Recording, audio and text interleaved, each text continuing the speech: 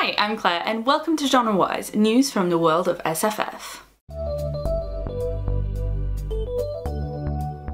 I'm recording on April 8th and today we're going to start by looking at awards news, then we'll move on to books, fandom news, then film and TV news, and finally IRL news. For every item that I'm talking about, I'm going to link some extra information and more in-depth articles in the description box below so that you can always check there for further reading. First, in awards news, we've got Hugo finalists. Dublin 2019 has announced the final ballot for the 2019 Hugo Awards, Lodestar Award for Best Young Adult Book, and John W. Campbell Award for Best New Writer, as well as the final ballot for the 1944 Retro Hugo Awards. Overall, I'm really happy with all of this year's finalists. I think the list represents where the genre is at the moment pretty accurately. I'm absolutely over the moon that the Archive of Our Own finally made the ballot for best related work, but it does remain incredibly frustrating to see podcasts dominate the fancast category when I'd been hoping that maybe we might see our first ever booktuber finalist this year. Much as I'd love to keep talking about the Hugos, the full shortlist is too long for me to run through here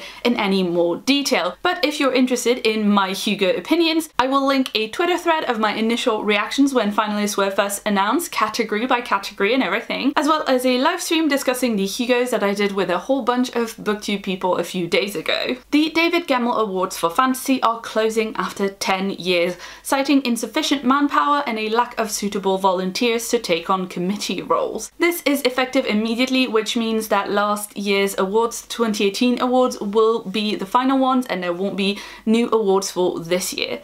Previous Gemmell Award winners include Mark Lawrence, Peter Newman and Robin Harp. First up in books, Tor Books has acquired a space opera trilogy from author Maurice Broadus. He's previously had a short fiction published from Tor.com Publishing. We don't know much about this new trilogy yet, except that it was pitched as The Expanse meets Black Panther, and it explores an intergalactic Afrofuturistic empire. The first book is set to publish in 2021, so I guess it's time to create a most anticipated of 2021 shelf for my Goodreads. Next up is more space opera coming out in 2021, and I mean that literally because it is a sequel to Catherine M. Valante's space opera, which is currently a Hugo Award finalist in the Best Novel category. The sequel has just been announced. It will be called Space Oddity and will be coming out in spring 2021. There is no blurb and no cover as of yet, but the Bards and Noble SFF blog has an interview with Catherine M. Valente where there might be more information. I didn't want to read the whole thing because I haven't finished space opera yet and I don't want any spoilers, but I will link it in the description box below for you to check out if you've already read the book. Next up, Guillermo del Toro is expanding the world of Pan's Labyrinth 13 years after the film was first released, with a novel titled Pan's Labyrinth, The Labyrinth of the Faun. The book is co-written with New York Times bestselling author Cornelia Funk and comes out on July the 2nd, 2019 from Catherine Tegan Books. It is going to be an illustrated novel revisiting the events of the movie, but there's not much else that we know about it just yet. Coming up in May 2019, Mary Robinette Kowal's The Calculating Stars will be getting a UK release from Solaris, along with a new cover from Head Design. The Calculating Stars is the first book in the Lady Astronaut series. It was first released from Tor Books in the US in 2018 and has received wide praise. Indeed, it was one of my favourite novels of last year, and more importantly, it is currently a Hugo Award finalist for Best Novel. Next up, we have a cover for The Never Tilting World, the first in a new young adult fantasy series by the Bone Witch author Rin Chupeco. This gorgeously intricate and intriguing cover was designed by Florian Cohen, and I'm not gonna lie, I would 100% pick this up in a bookstore based on the cover alone. But I've also heard a lot of great things about Rin Chupeco's writing, so I'm going to have to try and pick this one up when it comes out on the 15th of October 2019. Good news for the audiobook fans out there, author Aliette de Bourdan has announced that there is now an audiobook for her recent novella In the Vanisher's Palace, a lesbian retelling of Beauty and the Beast in which the Beast is a dragon. The audiobook is currently available on Audible as well as on Scribd, and you can of course also check your local library's audio catalogue. And finally, in books, I want to shout out the Kickstarter campaign for Planetside, a pretty fantastic looking sci-fi comic anthology. Planetside is created and edited by comic writer Thea Ferrara, and it will feature 28 different sci-fi slice of life stories, just regular people living their everyday lives but in cool sci-fi worlds. If that sounds as good to you as it does to me, you can check out the campaign page to see some of the gorgeous art. There will be a link in the description box below. They've raised a decent chunk of their goal already and they've got over 2 weeks to go, so here's hoping that we'll actually get to see this anthology happen. Next up is fandom news, and we are starting with Fantasy Cafe's 8th annual Women in SFF month, which will be running all throughout April, featuring a series of guest posts highlighting some of the women doing amazing work in speculative fiction today. In this first week alone, we've had guest posts about science fiction romance, the women of international SF,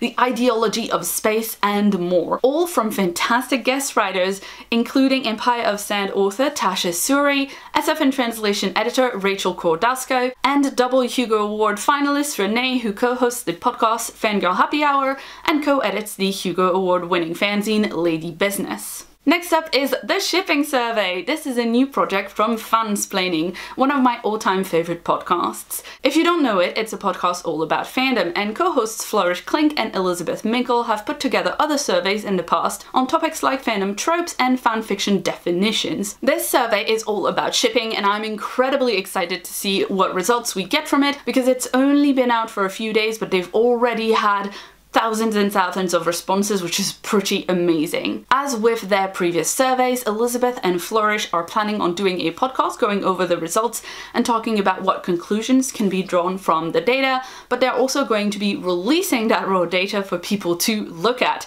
And as someone who is very nerdy about that kind of thing, I am super looking forward to that. I completed the survey myself a couple days ago. It really didn't take a long time at all, so I would encourage you to check out the link to the survey in the description box below and complete it yourself. It is intended for anyone who wants to take it at all, whether you're someone who considers shipping to be a huge part of their life, or you are someone who are wondering why I've been talking about boats this entire time. And finally, I want to recommend a really in-depth, lovely interview with actor James Marsters, who played Spike on Buffy the Vampire Slayer. Marsters spoke with Kristen Rousseau and Jenny Owen Youngs, the hosts of Buffering the Vampire Slayer, a Buffy recap podcast that I'd recommend in its own right, but they also made this interview available as a whole separate episode in case people are interested in just listening to that, and that is what I'm linking to in the description box below. Marsters talks about his career before and after Buffy, his training in the theatre, his time on the show, and when I say it's an in-depth interview, it's almost 2 hours long, and all of it is ridiculously entertaining and insightful, so again, I cannot recommend that enough. First up in film and TV news, Marvel have unveiled a new series of Avengers Endgame character posters. With half of the cast featured in colour, that's the half that is still alive post-Infinity War, and the rest of the cast is featured in black and white. That's obviously everyone who's been snapped. These posters confirm several snappings that we already knew about from the first trailer, but didn't really want to acknowledge as true. I was also very interested to note that both Gamora and Loki appeared in the black and white posters alongside people who were snapped, despite the fact that they died earlier in the movie. This, to me, absolutely reinforces the theory that they are 100% not dead and will be coming back along with everyone else. Next up, we've got an adaptation of Octavia E. Butler's feminist science fiction epic Wild Seed, and that will be coming to Amazon Prime Video. The show is being developed by Viola Davis and Julius Tennant's Ju V Productions, and it is being co-written by Hugo and Nebula Award-winning novellist Nnedi Okorafor and acclaimed filmmaker Wanuri Kahiu, who will also direct. Sadly, there is no word yet on when we will actually be able to watch the series. Next up, Netflix have cast 4 of the 5 leading roles for their live-action Cowboy Bebop series. This new adaptation of the iconic anime series will run 10 episodes long. It will feature John Cho and Mustafa Shakir as bounty hunters Spike Spiegel and Jet Black respectively. Daniela Pineda and Alex Hassel will be joining them, but no word on whether any good pups have been cast to play the dog yet. Good news for Torchwood fans, there is more information about the upcoming full-cast audio drama Torchwood: The Sins of Captain John. We already knew the series would focus on Captain John Hart as portrayed by James Marsters, but publisher Big Finish have recently revealed that John Bowerman would also star as Captain Jack Harkness, of course. The only downer here is that the box set isn't going to be out until January 2020. And finally, we've got a new trailer for Game of Thrones Season 8. It doesn't really give us all that much new information, to be honest. We're blatantly just gonna have to wait to learn anything of consequence. But I wanted to mention it because I'm pretty excited about it. Also, if you're interested in seeing the cast looking super glamorous in fancy muggle clothing, there is a new teaser showing various current and former Thrones cast members dressed for the red carpet, and oh boy, do all of them clean up nice. Moving on to real life news, if you are attending this year's Worldcon in Dublin, Ireland, and you've got an Airbnb reservation, you might want to read up on a new piece of legislation coming into effect from June in Ireland. This new law aims to restrict high-priced short-term property rentals in areas like Dublin that have very high housing demand and growing issues with homelessness. Now, this is a good and important law, and similar pieces of legislation regulating short-term rentals exist across the world.